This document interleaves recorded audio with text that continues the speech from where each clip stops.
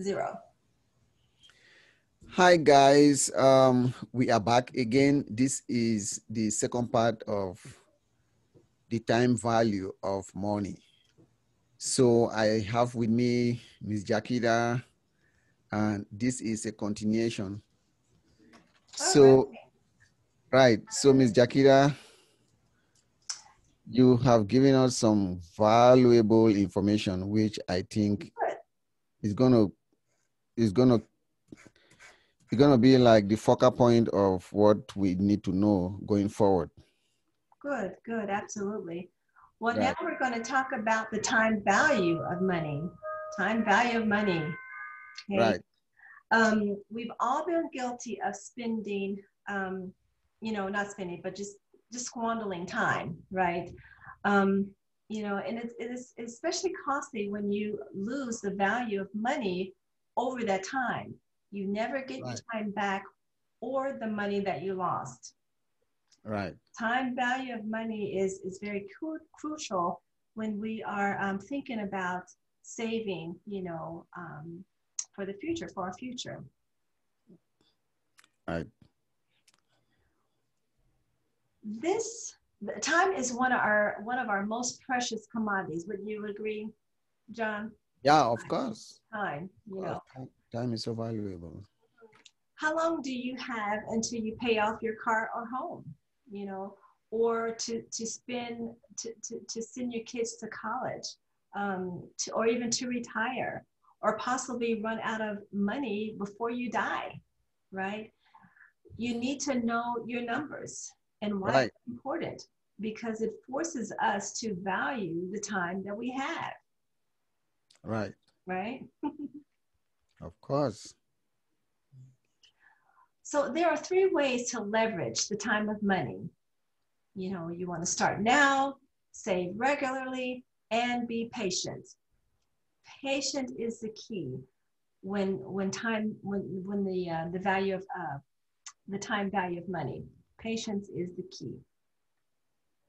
Mm, Starting early is always a good idea, but it's never too late to start. But starting early is the idea. It makes a significant difference when it comes to saving for your retirement. In this particular case, saving from the ages of 22 to 30 is better than from ages 30 to 67, right? right.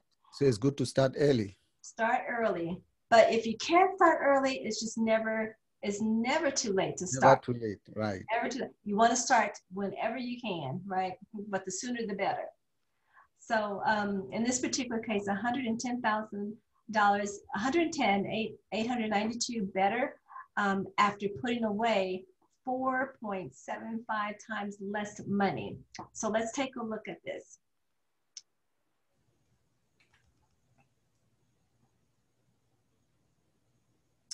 This is a common sense principle to understand that is frequently ignored.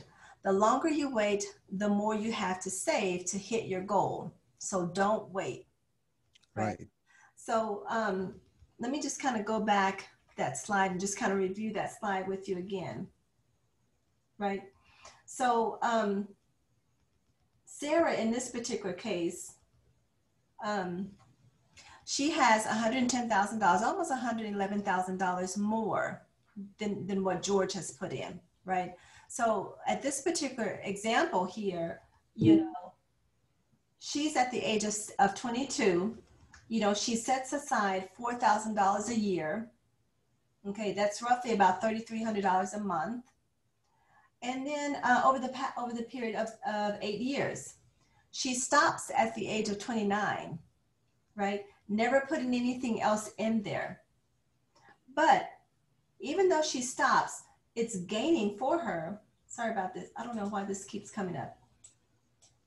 Okay, can you still see that, John? Yes, I see Okay. everything. Okay, perfect. So, whoops. Sorry about that. That's fine.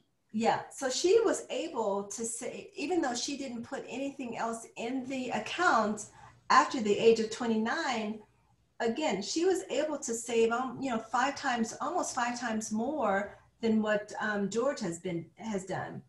So if you take a look at George's example, he starts at the age of 30, putting in the same amount of money, Mhm. but on his particular case, it took him 38 years, to continue to add that $300 a month in his account, right? But he still didn't get nearly as much as Sarah did, you know. Mhm. So the sooner, in this particular example, the time value of money, the sooner you start, the better, your assets can grow for you, okay, Right. much quicker, right? So it's true. Saving less earlier can crash savings more later. Again, looking at this scenario, Sarah again was able to save a lot more, even though she stopped earlier, much earlier than George. So can I ask a question here? So um, Sarah set aside 4,000 bucks a year. Mm-hmm. Did she put that money in the bank? No, not the bank, and we're going to talk about that, um, John. Yeah, I just want somebody to understand that we are still getting to that point where they may have that clarification. Right, exactly. Somebody might have asked that, where did she put the money? Right, exactly. So that's a Right. really good question. Really good question. So we're going to talk about that. Okay. Okay.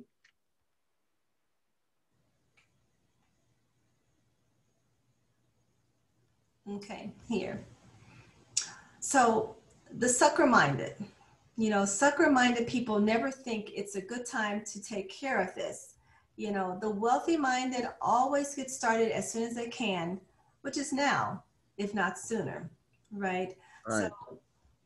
I know saving, I'm just quoting this particular quote here. I know saving is important, but now just not a good time for me to deal with it. That's a lot of times that happens. You just don't want to deal with it, or you feel that you just don't have enough money to save, to put away. Right? Right.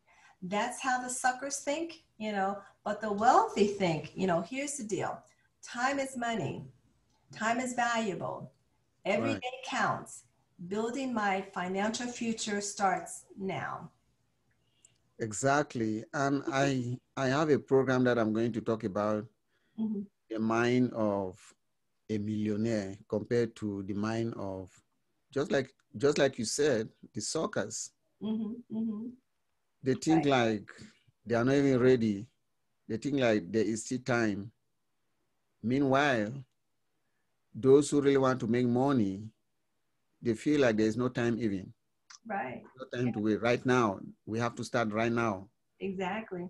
So And it you're right. is this, you know, John, I mean, you see it, I see it, I do it all the time, going down to your local coffee shop or your Starbucks, spending, $5, $7 a day, you know, just think about what you can do with that $7 a day, over a Right. period of a month time, a year time, right? If you just Right. easily start putting those funds away into a vehicle that's going to benefit you in the long run. And that's how the wealthy think. The wealthy thinks, sure, time, time is money. Every day counts. Right. Every day counts. So, Exactly. so the time value of money is a concept that money you have now is worth more than the initial sum in the future due to its potential earning capacity, just like we we're talking about the compounding interest. Yeah. Exactly. So let's talk about, where really, where, your question about where did Sarah or George, how did they invest the $300 to get, 100+ thousand dollars, right? Right. Surely it's not in the bank, right? You agree with me, right? That's a question that I mean, somebody who is watching, they're going to like want to know, is Right. it in bank or is it where? And that's really the reason behind this book, how money works. Stop being a sucker, you know. Right. And we'll talk about that. You know, this whole thing about stop being a sucker. Really, what does that mean? You know, Mhm. so we talk about that. So the rule of 72. You know, it's a quite interesting concept. But if anything, you know, I want your listeners to, if they don't take away anything from our discussion tonight, please remember the rule of 72. Okay, so let's go through it. Okay, Good. and I'm sure you're having lots of fun right now, right? So now we're getting into a lot of good stuff here. Mhm. So we're getting very close, you know, to the closing of today's session. Now, but one of my favorite parts about it is, again, you know, the rule of 72. Now, John, have you ever heard of the rule of 72? And I and heard, and yeah, I know you and I have, because I sat down with you and Antoinette. right, But a lot of people don't know what the rule of 72 is. right. Even me, I want that refreshment. Maybe it's going to add something Sure, to sure. what I already know. Right, right. So it's a little known mathematical equation. It's a short-term math equation that the wealthy have used for years. Everyone should know about it. You basically, you simply divide any interest rate into the number 72, and it tells you how long it takes your money to double. It works for you if you save money. It works against you if you borrow money. Mm. Okay, so it's a mental math equation that Mm. will allow you to determine how long it will take your monies to double.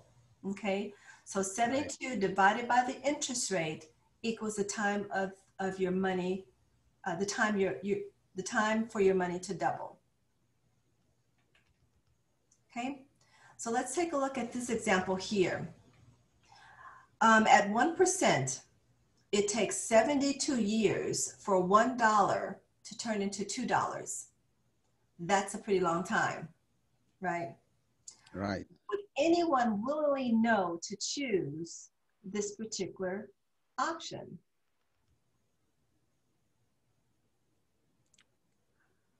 Nope. So keep that in mind, okay, as we go through. Right. When I look at the 1%, I feel like it's so small. Right, right. Now think about But what your bank is giving you. Your bank is not even giving you up 1%. to 1%, that's it.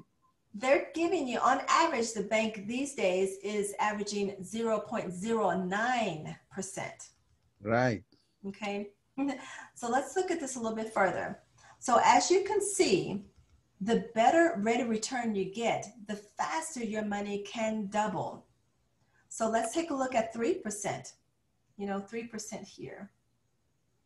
So 3% every 24 years, at 6% every 12 years, at 9% every 8 years, and 12% every 6 years for your funds to double.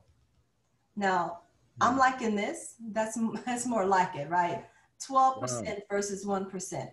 By the time I invest, I'm like no spring chicken, right? But 72 years for my $1 to turn into two, I'll be long gone.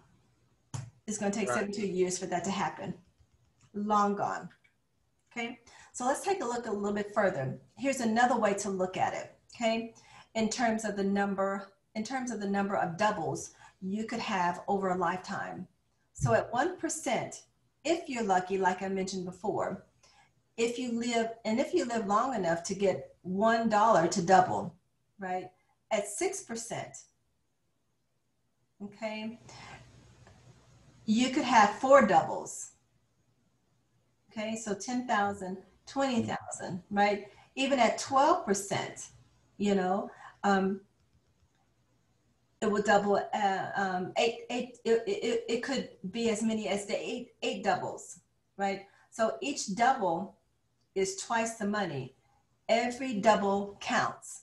Right. And I'm just kind of looking at okay. So take a look at that 12%. So like in the market these days, John, on average, the stock market over the last 30 years has been averaging 10.5%, right? So if at the age of 19, you see this $10,000 here, right? Yes. So at the age of 19, and we focus on 12%, you know, at the age of 31, you know, it's doubled for you, you know, 4 times, 40,000. And then even at the age of 67, you know, at 12%, you know, you're almost sitting at, you know, $2.6 million, right? Because Right. it doubles 8 times, 8 doubles, you know, every 6 years. Now, if you go back into this 1% that we talked about, right? That 1%, you know, at the age of 67, you know, you're only going to have $16,000. So the importance here is, you know, when the bank is only giving you 1% or less, you know, you want to be careful with that in terms of saving on a long-term basis, because it's not going to build you wealth, you know. Mm-hmm. The banks are good, you know, for emergency, like if you want to, you know, for liquidity purposes, it's good. But in terms of investing on a long period of time to where your money is doubling for you, compounding for you, the time Right. value of money takes a place, takes a part of that. You know, you want to look at the higher rate of returns. Okay. So in Right. Zoe's particular, with Zoe, you know, she's 19 years of age, just received $10,000 as an inheritance.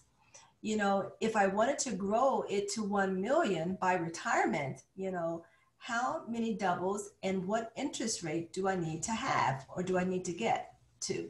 Okay. And we see here that if she wants to get to $1 million, you know, she's looking at a higher rate of return or higher interest rate, more so than this 1%, because the Mm-hmm. 1%, 2% is Going to not take going a to get, longer time. it's not going to get you any place. Okay. Right.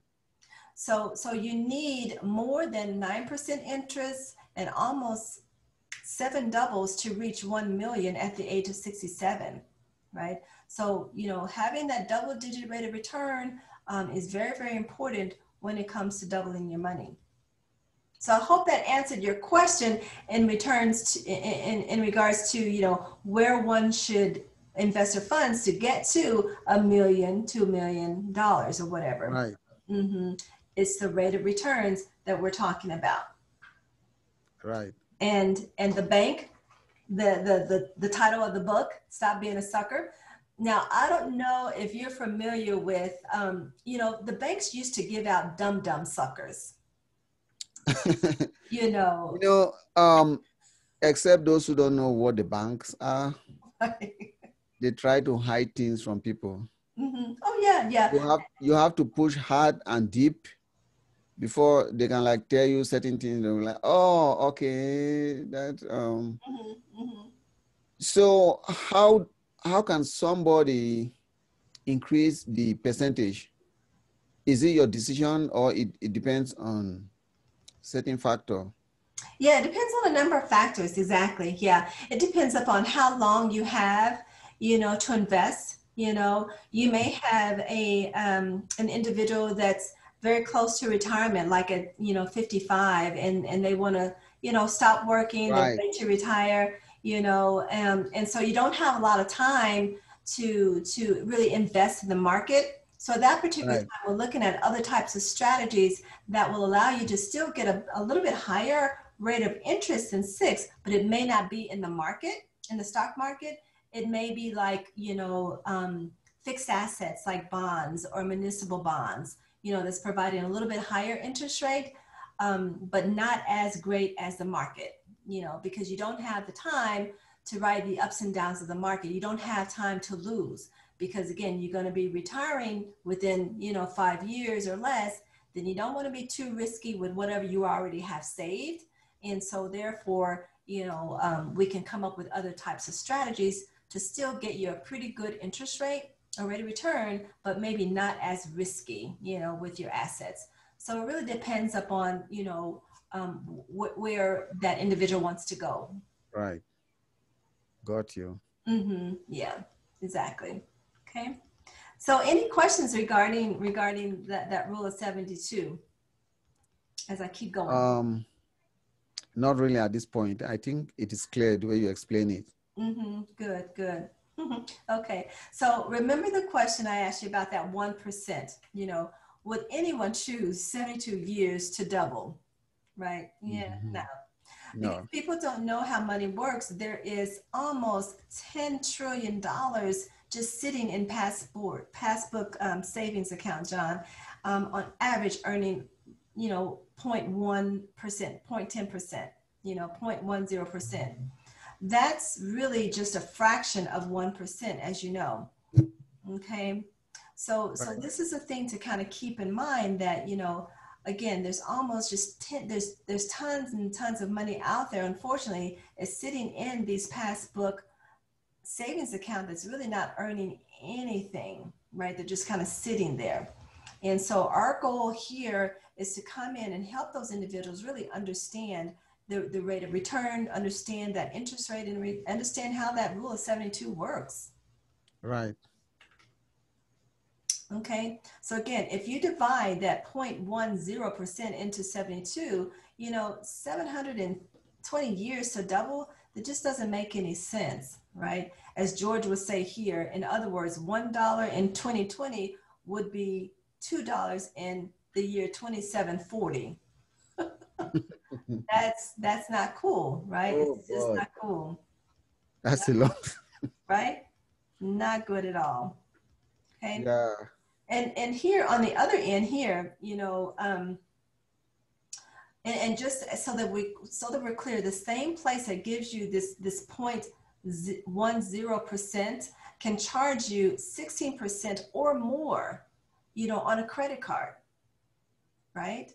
The bank Mm-hmm. charges you, like, remember my analogy when I got out of school, those credit card companies, those banks were just throwing out credit cards Yeah. to us, did not really have a clue as to how much money I'd have to pay them back, Mm-hmm. right? So I'm paying them 21, 22, 24%, interest rate, and they're only giving me 0.10% on my savings account. No. Yeah. That, That means that what that means, though, John, is that means that bank, that means that bank is doubling their money. of In, course. in this particular case, 16% every 4.5 years.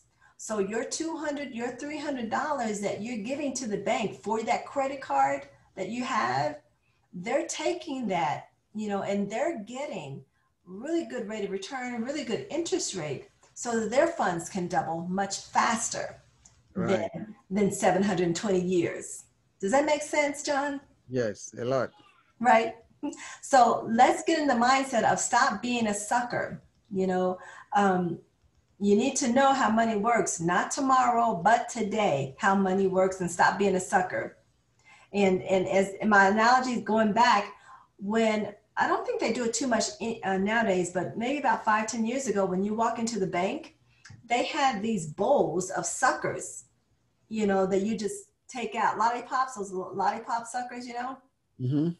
um, but what, a hidden agenda behind that, oh, sucker, every time a bank member comes in, they're suckers because we're charging them 21%, but we're only giving them, 0.09% on their Right. money. Ugh, that's not going to work. So I They hope know this what they're makes doing. sense. Hope this makes sense. All right. Okay. So anyway, so this is just again the dumb sucker example that I just talked with you about. The customers are they're just suckers, right? Mm-hmm. So again, the rule of 72 works the other way. So let's take a look at this. You can also use this to figure out what return you'll need for a savings goal or what a loan will cost you, right? Mm. So 72 years divided by the years left to save equals your interest rate needed, okay? For example, I have a $500,000 retirement account and I'm 57 years old. Are you saying that if I want my money to double to 1 million by retirement, which is 10 years from now, I can divide 72 by 10 and get the interest rate that I need to get to that $1 million, right? So in this particular case, 72 divided by 10, because she only has 10 years left to retire, then she needs to find, or that her coach or advisor, financial advisor, need to come up with a plan that will allow her to get 7.2% interest needed to reach a particular goal, right? So if you know that you want, to live on $5,000 a month in retirement, what do you need to do now to get to that particular point? And a coach will help you get to that particular point. And that is what you're doing, right? That's what I can do, right? Exactly. So you talk of, I know you have this strategy which you call the aggressive, you talk of the, how do you even talk about it? There's a strategy that you talk when you met us. You talk about the aggressive strategy, something like that. Yeah, exactly. The offensive and defensive strategies. Right. That individuals and families they need to know in order to achieve their dream, right? Exactly. You have to come up with some strategies with a plan, that could be, on the offense or the defense, of whatever the strategy that we're coming up with. We have to have some kind of plan in place to get you to your goal, And like in this particular example here, in Mel's particular case, she want to try to reach to $1 million, but she only has 10 years left. What type of vehicle will allow her to get to that particular point, to receive that 7.2 interest rate. Okay, so if you take that 72 divided by the years that she has left here to retire, then she needs to come up with $1 million based upon her current asset value here of $500,000. Then we need to find out a vehicle, figure out a way to get her to that 7.2 interest rate, or the 7.2 rate of return. Okay, so I hope that answers the question. Right. So how suckers think, John, here, the rule of 72 sounds like math, boring. Like boring. So many people hate mathematics. But on the wealthy, how the wealthy and how the elite will think, math rocks. The rule of 72 is simple, powerful, and impactful. It works for you and it can work against you. Okay. Right. Okay. So again, how money works. We're at the conclusion, John, here of today's course. Principles, like you just learned, will bring up questions like the ones you see on the screen here, and some of the questions that you've already asked already. Should you use a bank account? What are other safe options? Should you refinance a loan at a lower rate? What can you do to help make more money double, to help your money double possibly? A financial professional, financial coach, is the best person to help you turn to those particular questions and get those questions answered for you. And we can discuss those things, with families and individuals to help you get to those answers. Okay.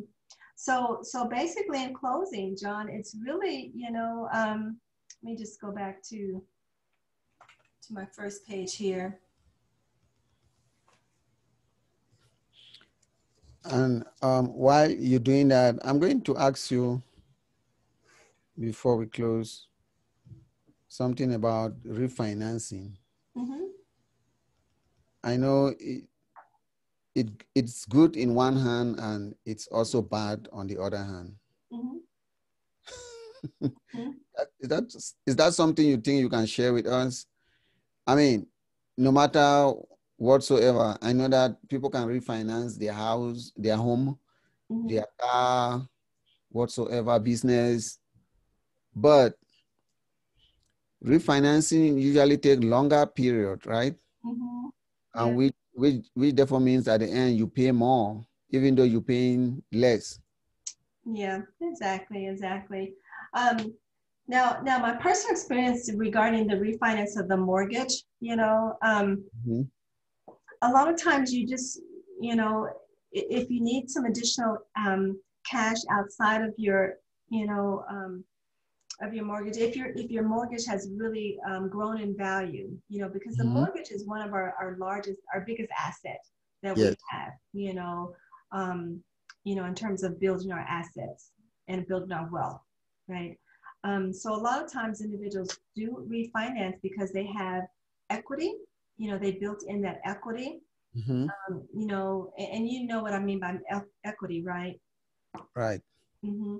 So if you have equity in your home, a lot of times you can just pull cash out of that equity and just maybe pay off a couple of bills, you know, here and Mhm. there, you know, but just keep in mind that it does cost you money to refinance, right? And Mhm. so a lot of times if you're going to refinance, you should make a decision to stay within that home at least 5 more Oh, years. yes. Mhm. Right.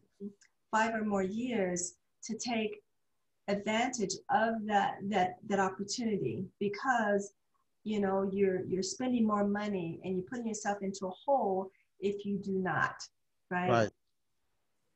So and a lot of times, you know, it's okay, you know, it's okay to refinance, but keep in mind that the cost to refinance that, to pay off that, work to make it worth it, you need to stay in that home a little bit longer than about at least 5 years, at least 5 years.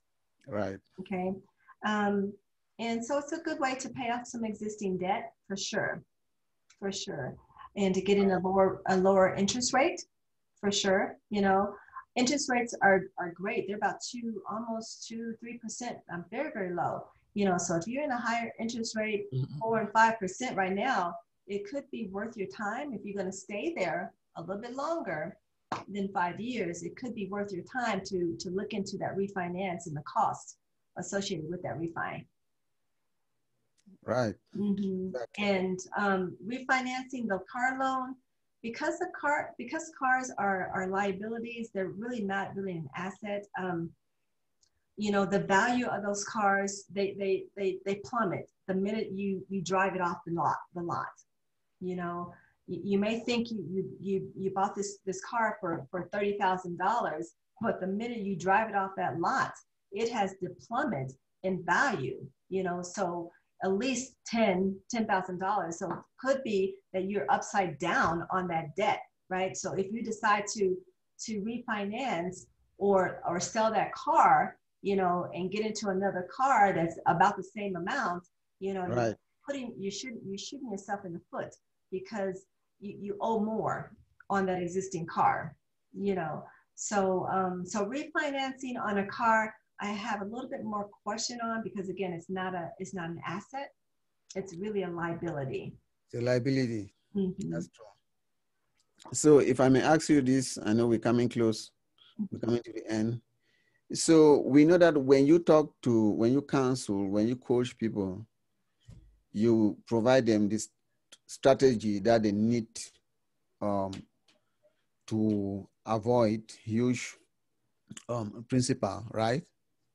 This is strategy that they need, that they must like put in place to avoid that huge principal that whatsoever banks they usually put on top of people.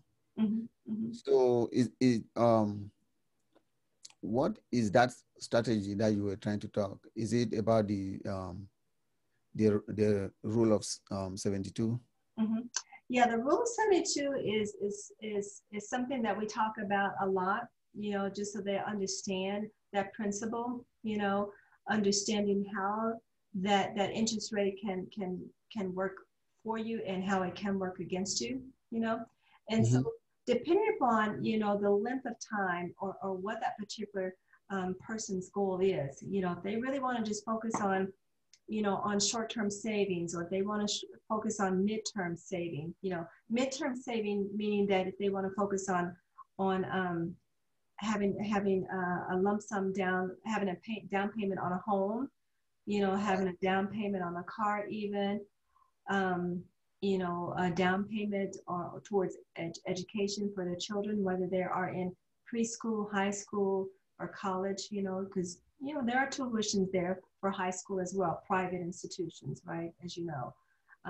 So if someone wants to kind of focus on that particular avenue, then we will structure that plan in place. We'll put a plan in place.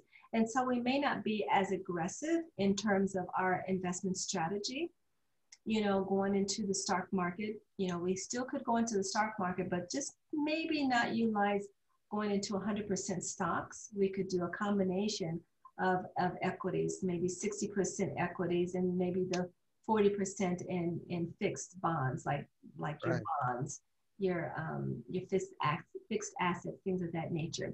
So it just depends. If you are focusing on saving for 10 years or longer, you know, Mm-hmm. for retirement income, then yeah, we want a little bit more aggressive strategy in terms of the market. Okay. Got you. But if we want to just focus on emergency savings, then you probably want to stay away from the market, the stock market, Mm-hmm. okay? Because that emergency saving is used for one thing really, and that's for liquidity. You want to make sure that you can go down the street to your local bank and withdraw, you know, a couple $100 or whatever that you may need. So you want to focus on that liquidity. And we also talk about taxes, John. We talk about strategies. You know, I specialize in tax minimization, the power of tax planning.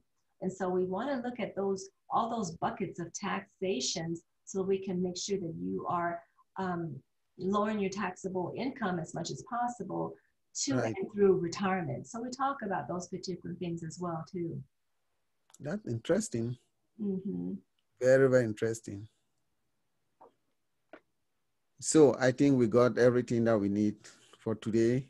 For today? Okay, sure, You sure. know, that was a great presentation. I really want to appreciate you for coming. And I want to ask you if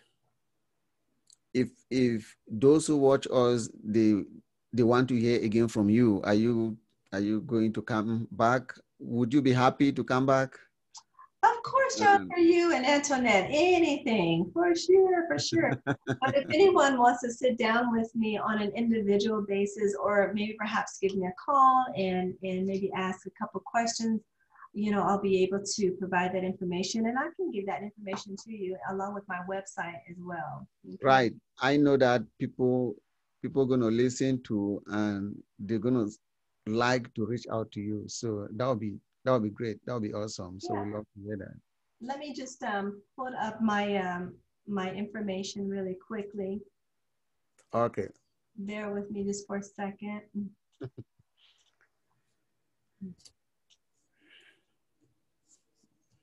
All right. This. Okay, so John, you should see now my website. It is Oh, yeah, yeah, right there. www.wealthwave.com/row, okay, Right. and my phone Awesome. number is Right there. 720-296-1131. Right. Awesome. This is great. I know many they're going to want to reach out to you, and I'll be happy to get so many people as they can so Yeah, that they can ask from you directly. yeah. If they leave a comment, I'm going to make sure that you also get it. Exactly, exactly. And just in closing, you know, John, it's never too late to start saving anywhere, Right. right? It's never too late. The time is now, you know, understanding the simple concepts that the wealthy and the elite has had all these many years. You know, it's time for us to have the same type of information that they have access to, right? And so we'll be more than happy to help them um, with the Awesome. concepts. Okay. So thank Awesome. you for your time. I appreciate it. Looking forward to assisting you in any kind of way that I can in the community. Just Good. give me So a call. thank you so much, Ms. Jaketa. So thank you. We'll be happy to see you again. You are welcome. You're welcome. Bye. Take care and be safe. Okay. Thanks, John. Welcome.